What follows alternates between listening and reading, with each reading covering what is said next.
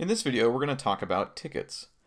A ticket is created automatically in the software when you check a client into the salon, and the ticket will be closed once you receive payment from that client.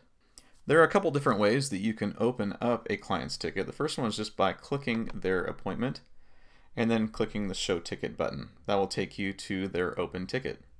The other way that you can see all of the open and closed tickets is simply by going to the navigation bar and clicking the Tickets button up here. This will show you all of the open and closed tickets for the day in the salon, and if you want to open up any of these clients' tickets, you can just click on their name. From within inside the client's ticket, there are many things that we can do before we collect payment from the client.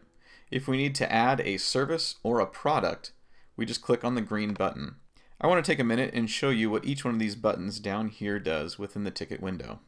First, if we click the Attach Ticket button, it is going to allow you to attach any one of the open tickets within the salon to this ticket. So let's just say Harmony is Francisca's daughter, and Francisca wants to pay for Harmony's service today.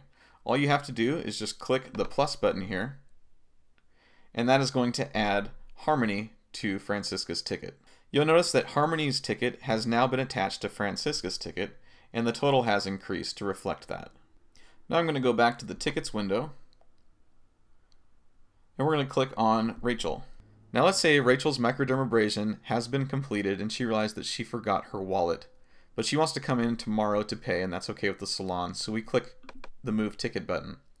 We can either click on the calendar and choose the date that we want her to come in to pay, or we can just move the ticket to tomorrow and click Save, and that will move Rachel's ticket to tomorrow. When we click the Tickets button, you'll notice that Rachel's no longer in the open tickets for today. Now let's go back into Francisca's ticket. From the open ticket window, we can have all of our client's information right at our fingertips. We can click the Client Log button, and that will show you all of the client's history, anything else you want to know about the client by clicking any one of these tabs, including their future appointments. We can click the Appointment Log button, and that will show you all of the information concerning this appointment today. It'll show you when the appointment was scheduled, when it was confirmed, when they were checked in, and eventually when the client has paid and they've been checked out. If you want to pre-book your client's next appointment, just click the Pre-Book button. Automatically, the same services that were performed today will appear, but you can always change those by just clicking the drop-down button and selecting a different service. But let's say Francisca's going to get her full foil and haircut done, and she just wants to pre-book that same appointment. We'll just click Search Calendar, and let's just look at May 7th. All of the appointments that would be available in this time are right here, and Francisca wants to take this appointment for full foil and haircut starting at 8:30. We're going to click the Book Now button, and that has scheduled it. We click the Schedule button, and she has now been pre-booked. As simple as that. It takes us back to Francisca's open appointment, where we can collect her payment for today's service.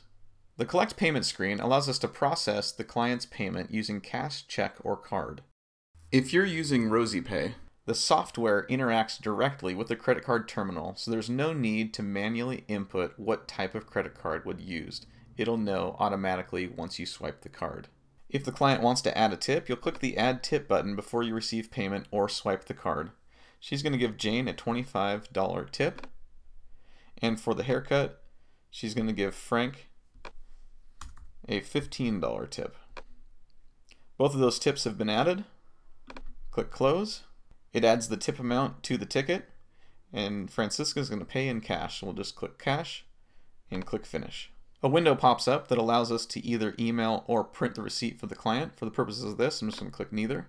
And now you'll notice that Francisca and Harmony's ticket have been moved to the Closed Ticket window.